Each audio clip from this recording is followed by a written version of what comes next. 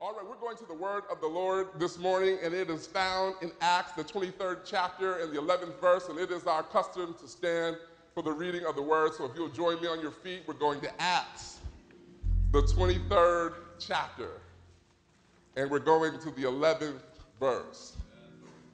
And I'm going to read that. And the night following, everybody say the night following, the Lord stood by him and said, be of good cheer, Paul, for as thou hast testified of me in Jerusalem, so must thou bear witness also at Rome. May the Lord add a blessing to the reading of his word, and you might be seated. But as you're seated, I want you to just encourage yourself and say, I'm going to make it. Now tell your neighbor, you're going to make it. I don't care what it looks like. I don't care what enemies are around you. You're going to make it. Bless the name of the Lord. You can just praise him right now for that. I'm going to make it. I'm going to make it. I don't care what it looks like. I'm going to make it. Bless the name of the Lord. What a powerful Bible character Paul is. We know so much about Paul because he's one of our favorite biblical characters. Much of the scriptures that we quote come from Paul. He's notable for those thorns in his flesh. He's notable for many missionary journeys in the scripture. And we often read from many of his letters to those that he reared in the ministry. And today is no different. We're talking about Paul, and we're looking at the book of Acts. But I have a question for you that I just want to get you to think about. Has somebody ever made a promise to you? Has somebody ever made a promise to you, and you were so excited about the promise that you forgot to ask some important questions like when, how, where, how much? You get what I'm saying? And you can get so excited. I mean, it's like if I needed to borrow $20, and I called Elder Smith, my good friend, and I said, maybe he's not my good friend. Lend me $20. And I needed to borrow $20, and I called Elder Smith, and he said, yeah, I got that for you. And I said, oh, praise the Lord, because I needed that $20. Thank you, Jesus. My $20 is, I hang up the phone, and I'm just thanking God and praising God. And then, remember, I need to still get the $20. Right? So what am I going to see Elder Smith to get the money? And so a lot of times, people make us promises, and they don't actually perform what they promise when they promise it. And you're going to have to follow me this morning. So you can get really excited about what you're promised even before you see the result of the promise. All right. In our text today, our person is Paul. Let's get you to where we are in Scripture. We've got to get you to Acts, the 23rd chapter. Paul is at the end of his third missionary journey. And Paul's at the end of his third missionary journey, and he's traveling through Tyre and Caesarea. Now, in these particular places, as he stops, he meets prophets in each of those cities. And the prophets tell him, Paul, do not go to Jerusalem. You're going to have a bad time in Jerusalem. It's not looking good for you. In fact, one of the prophets runs up to Paul, takes Paul's belt, and wraps himself in Paul's belt and says, Paul, this is what you have to look forward to if you go to Jerusalem. And Paul said, I don't care. Maybe in Jerusalem I'll die, but I'll die for a good cause. So Paul has decided that he's going to go to Jerusalem no matter what. And so Paul gets to Jerusalem. And once he gets to Jerusalem, he meets the saints there. This is not his first time in Jerusalem since his conversion. And so the saints are there, and they're talking to Paul, and they're reminding Paul about how wonderful it was for them to receive Christ through his ministry. But they said, Paul, we have one issue here. You see, all the people here are really hating on you because you came down here and talked about the crucifixion of Jesus, and the Jews don't want to hear that. And so what we need you to do is we need you to go make a scene in the temple, and we need you to be doing the things that Jews do so that the Jews will believe that you are actually not against the law of Moses. And so it's like when you have mentored somebody and they ask you for a favor. Paul says, all right, I'll do that. I'll go to the temple. So Paul goes to the temple. And at the temple, he participates in the Jewish ritual, and he finishes it up. And on the last day, the scripture says that all the Jews who heard that he was there, they came to the temple. Everybody say to the temple. They came to the temple, and they dragged Paul out of the temple. And they beat him. I said they dragged Paul out of the temple, and they beat him. I mean, they beat him. They were so afraid. Some of the Roman soldiers were so afraid. They said, if we don't go down there and get Paul, they're going to beat Paul to death. And so they go down, and they get Paul. And Paul is in chains, and he's on his way to jail. And somebody says, hey, wait a minute. Paul, do you have anything to say? And so Paul says, of course I have something to say. So Paul starts talking about how he hadn't done anything wrong, and Jesus is real, and if they hadn't known what happened on the road to Damascus, their attitudes would be changed, and he just essentially fans the fire. And so what the priest at the time said, somebody come over here and slap Paul in the face. So after Paul had been beaten, now he hadn't done anything. After Paul had been beaten almost to death and slapped in the face, he's in prison. And he's in prison, and the Bible says that the Lord stood by him. Now this is very important, because sometimes you hear folks saying, well, I just felt the presence of the Lord, and I heard a voice from, but the Bible says that Jesus stood by him. Isn't that powerful? When you are at your lowest point, you need to know that God will stand by you. God will stand by you. You will feel the presence of God in a way that you have never felt, even at your lowest point. And so I thought, praise the Lord. Acts 23:11, that's my message. I'm going to preach, God will stand by you. I'm going to get tuned up and all excited. I'm going to do what y'all do so wonderfully. And I said, okay, Lord, but I kept reading because, I talked to the others yesterday, sometimes we're studying. So you're like, okay, there's something else, but I'm going to preach, God will stand by you. And I got all excited, and it occurred to me that right after Jesus makes this wonderful promise to Paul, everything after that is a problem. Okay? So here Paul is. God says, Paul, I'm standing by you, Missionary Anderson, and I love you, and don't worry about it. I know they told you not to come to Jerusalem, but you came to Jerusalem, and I appreciate you. Did what I told you to do. I'm pleased with what you have done, and because I'm pleased with what you have done, I'm going to make sure that you get to Rome. Now, there's something I need you to hang on to. Rome is 2,300 miles from Jerusalem. All right, so we're not talking about and sometimes what we want is, okay, you said that you're going to make sure that I get from Jerusalem to Rome, and so I'm expecting, just like manna fell from heaven, I'm expecting a round-trip ticket, first class. I wanted to just fall here because you said I was going to Rome, so I expect that you're going to make sure that I get to Rome tomorrow. I'm going to Rome tomorrow.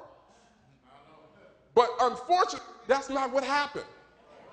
The day after the Lord tells Paul that he is going to get to Rome, the Bible says that 40 of his enemies call a fast and say that we are not going to stop fasting until Paul is dead.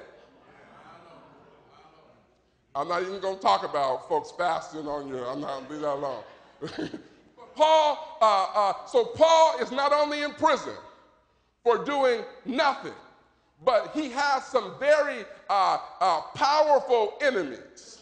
He has some enemies that are influential. And because they had made this scene saying that they would not bow or they would not quit fasting until Paul is dead, Paul has to go to court.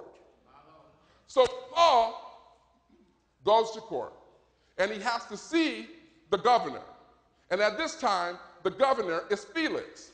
And so he has this little, thing, what did you do? What they say you did?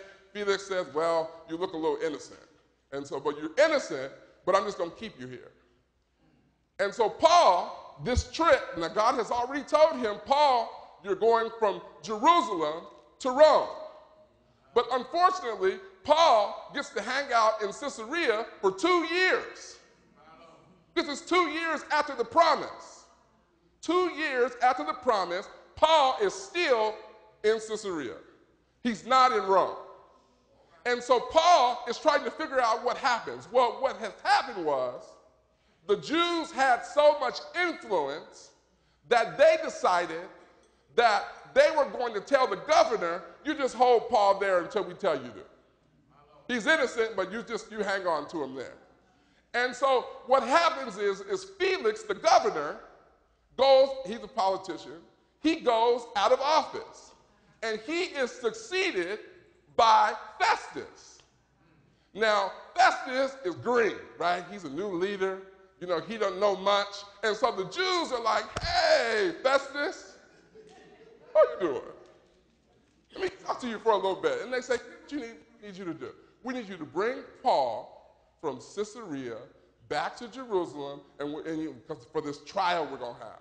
And then we're just going to kill him right then and there. But remember, God said that Paul had done what he was supposed to do in Jerusalem, and he was going where? Rome. He's going to Rome. Just nudge your neighbor real quick and say, neighbor, you're going to make it to Rome. Praise God. Oh, put your hands together for that. So, Paul, and this is just me, so I appreciate y'all for enduring me. Y'all look like y'all are looking at me, so I appreciate that. Paul makes me feel good. I feel good. Thank y'all. So Paul is Festus is new and green, and they try to stall him a little bit.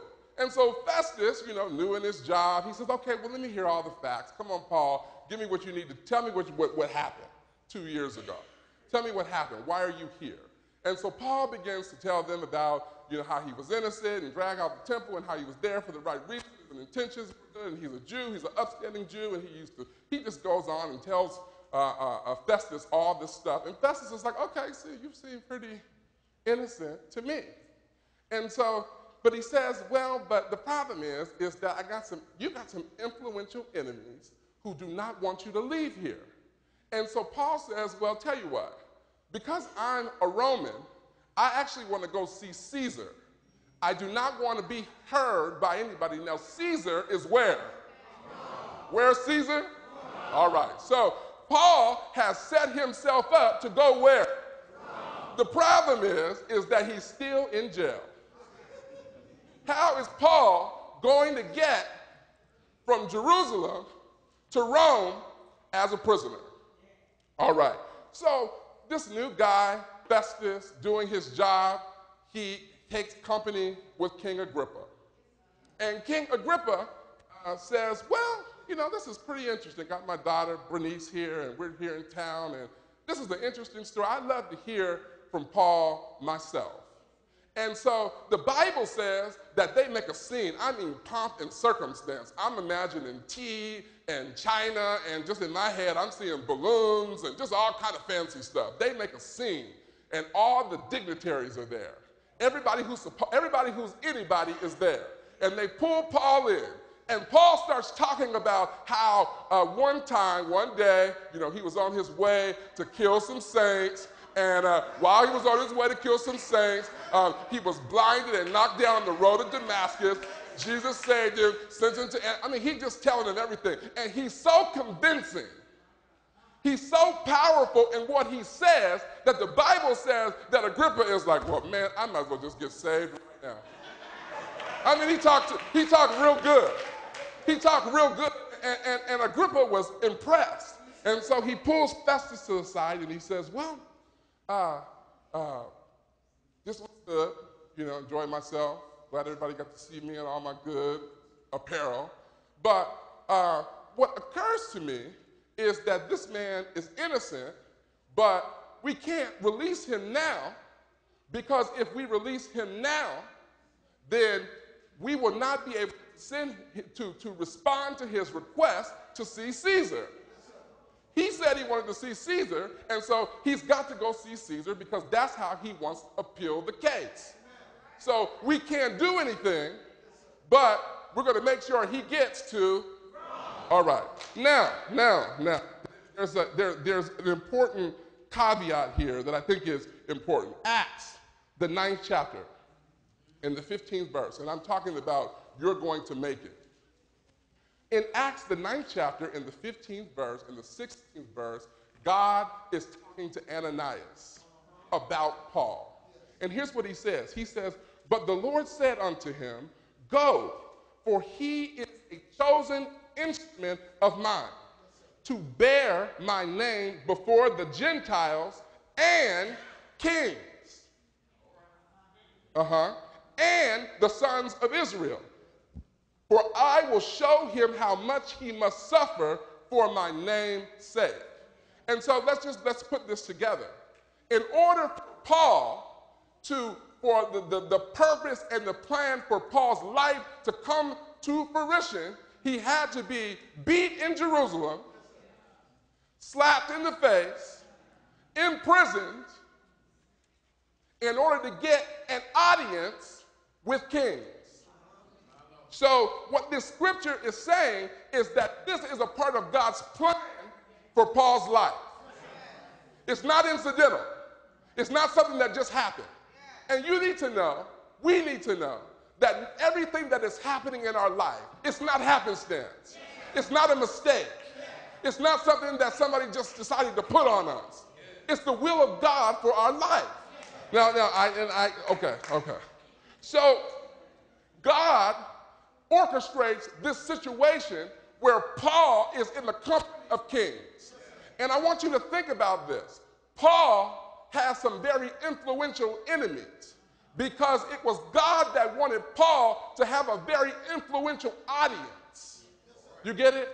Paul needed influential enemies so that he could have an influential audience because God wanted him to profess the name of Jesus in the company of kings. Praise the Lord. And so why is it that we get all worked up when the boss is on our track? Why is it that we get so worked up when our influential enemies are after us? Could it be that God is creating an audience for us to manifest his glory? Could it be that God is using our situation to manifest his presence in our lives? Could it be that the most difficult thing in our life is for the purpose of glorifying and magnifying God? I know that's not popular because we want to hear, oh, I'm coming out. Oh, tomorrow by this time. And the reality is there's some things that you're in because God wants to get the glory out of your life. Thank you, Lord Jesus. Thank you, Lord Jesus. And so Paul has some influential enemies, and God gives him some influential audiences. Then, finally, because Paul said that he wanted to be heard by Caesar, he's off to Rome. Thank you, Jesus. Thank you, Jesus. I thought about this. I said, Lord, I got 20 minutes to get Paul from Jerusalem to Rome. How am I going to do that? And he's almost there. He's almost there. Listen, it's like, this is the way my mind works. I'm thinking about some difficult days that I have had, whether it's at work, in my family, at school, whatever it is. And somebody just come and drop that word of encouragement in your life. And you're like, thank you, Jesus. Glory to God. Thank you for what you're doing. Thank you for how you use such and such. Thank you, Lord. And then it seems like the next day, you're back in trouble. That's Paul, right? Okay, got through the Jews in Jerusalem, got through Festus, got through Felix, got through Agrippa, and now it's time for him to go to Rome. So he gets on the ship, praise God, I'm going to my destination, I'm walking towards purpose, God's going to reveal himself, oh, praise the Lord. What? A shipwreck. A shipwreck. A shipwreck. God, didn't you say that I was going from Jerusalem to... How is this happening? A shipwreck. I done already went through all these crazy people, and you got me in the center of a shipwreck. So the Bible says that it was dark, there was no sun, there was no star, all the people. Now, this is what I want you to know about this, and I omitted this earlier, but Paul is on the ship with a whole bunch of prisoners. And there are two things that are important about Paul's ship ride. I don't even know where it was. I don't know where I'm at right now. I'm somewhere between Jerusalem and Malta. So Paul is on, and the Bible says that there's a gentleman named Julius who's the guard, per se, on the ship. And the Bible says that he shows Paul favor. And that's really important because you need to know. Now, have you noticed that I'm telling you this, you got to believe me. Between Acts 23 and 11, and somewhere in Acts 26, God has not said a word to Paul. He ain't said, keep on going, be encouraged. God has not spoke to Paul according to the scripture at all. And so Paul he keeps on trying because God said, but I'm going to go from Jerusalem to Rome. And so Paul is on the ship, and there is a ship, and the Bible says an angel appears to Paul and says to Paul, Paul, here's what you need to know. You're not going to die. You're going to make it to the destination because God said that you were going to make it. You're going to make it because I promised that you would make it. And the promises of God are what? The promises of God are what? Would you just look at your neighbor and say, you're going to make it? And God, now, the thing that's important here, I got this towel from the kitchen. I want to let y'all know. So be encouraged. The thing is that, so Paul has favor because God will give you favor. He's still a prisoner. He's still shipwrecked. But the Bible says that Julius shows favor to Paul. And you need to know that God will show you favor in your storm. No, isn't that encouraging? Yeah, you're in a storm, but you're not dead. Yeah, you're in a storm, but you haven't gave up yet. Yeah, you're in a storm, but you hadn't run out of money yet. Yeah, you're in a storm, but the sickness hadn't taken you. God will show you favor in the storm. And not only that, when the angel of the Lord speaks to Paul, he doesn't say, Paul, you're going to be all right, encourage yourself, give yourself a hug. He tells him, go tell the other soldiers. Okay? So what God's saying is, when he shows you favor in the storm, the people around you need to experience the grace and the love of God through your testimony. The people around you need to experience God's power through your life. That we all soldiers, we all shipwrecked, but somebody on the ship has a relationship with Jesus Christ. Hallelujah. Bless your name. Bless your name. Bless your name. All right? Glory to God.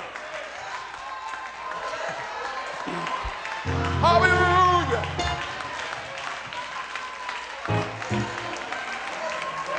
All right. We ain't in Rome yet. We got to get to Rome. I got 10 minutes. All right, or less. So the shipwreck takes place and lands them in Malta.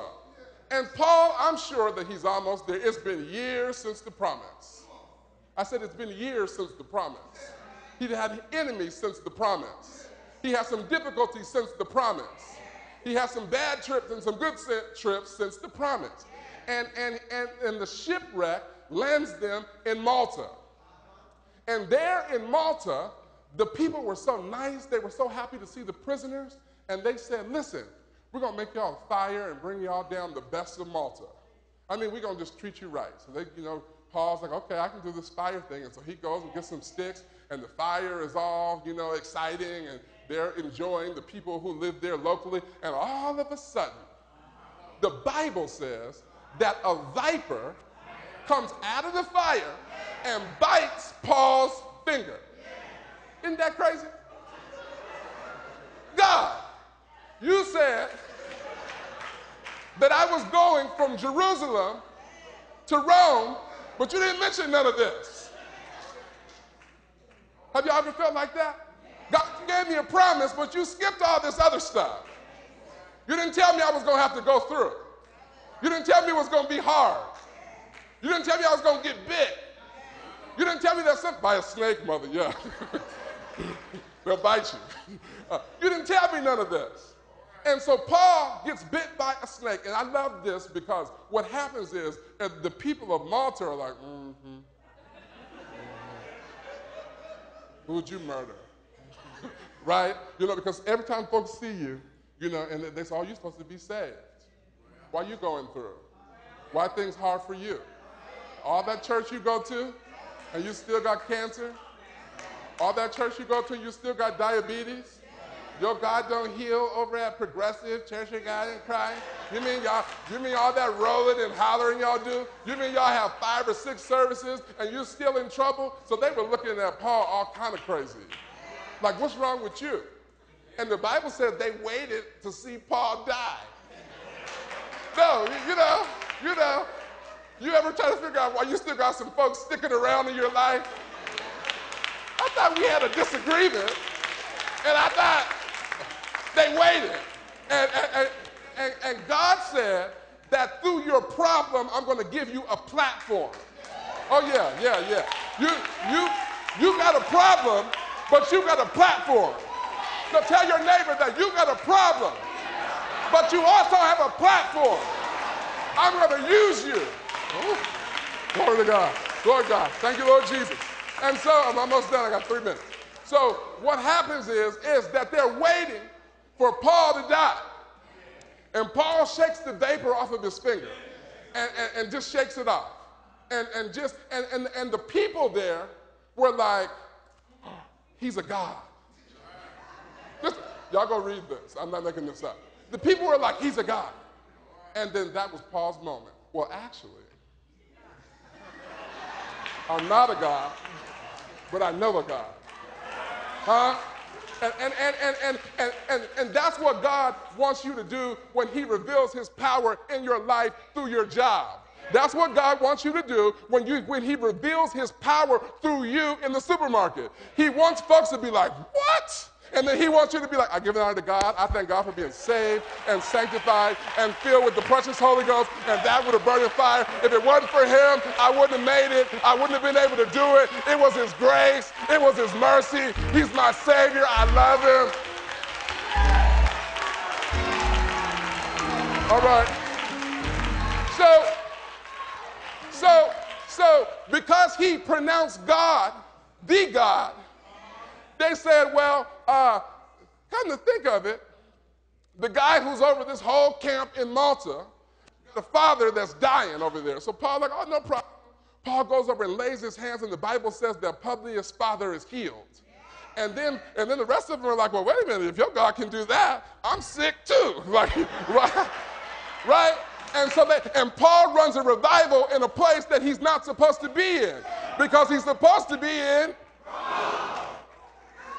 And so, and you need to know that God is using you in the place where you're at. You need to know that you're not there by an accident, that it's not happenstance.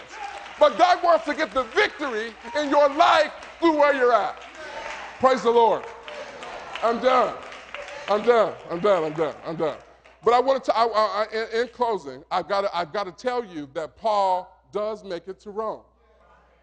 And the Bible says that once he gets to Rome, he takes a couple days to relax and pull himself together, and in 3 days, he calls all of the folks in charge and says, I got to tell you how I got here, because y'all need to know. And they said, oh, we never heard you was coming. We didn't know. What? Well, didn't nobody send us no letter? We didn't get no letter from Jerusalem. Festus didn't tell us nothing. Felix didn't tell us nothing. The king didn't talk to the king. We didn't know you was going to be here. But the Bible says, and I got to read this, It says in, let me find this so I can say it right, amen? It says that, well, you got to read it yourself. I'll tell you where it's at. Acts, the 28th chapter. And in Acts, the 28th chapter, it tells us that when Paul gets to Rome, he settles. And they give him a nice little apartment, and folks just come to hear about the word. And God said to me, he said, you know what? Not only are you going to get to Rome, but you're going to thrive when you get there. Huh? You're going to thrive when you get there. And we need to take comfort in the fact that Missionary Anderson, on the way, there are going to be some pit stops. We need to take comfort in the fact that there are going to be some stops along the way. We need to take but the thing that I'm sure Paul held on to, and we have to hold on to, when God made this promise to Paul, he stood by him. And God is standing by you. Everyone standing. Thank you, Lord Jesus. Thank you, Lord Jesus. I got to read 1 Peter 4 and 12. Beloved, think it not strange concerning the fiery trials which is to try you, as though some strange things happen unto you.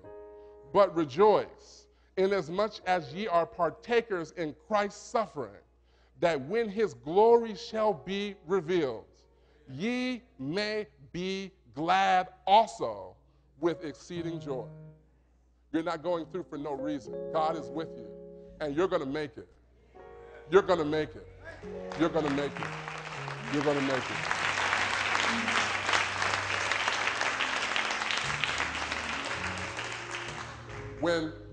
When I was young, and probably some of you, I'm still a little bit young compared to some of y'all, but when I was younger, the way that you engaged a young lady is you wrote a note, a little piece of paper. Do you like me? Do you want to marry me? Do you want to date? And you wrote yes or no. You passed the note, and then, what's that? No.